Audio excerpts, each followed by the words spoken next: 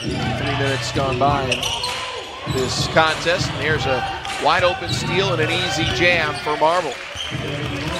Good pass breakup by Toscano Anderson. Warriors get another steal. That is where they really have impressed over the course of this young season. Marble takes the extra possession and drains a triple. Smailagic the rebound.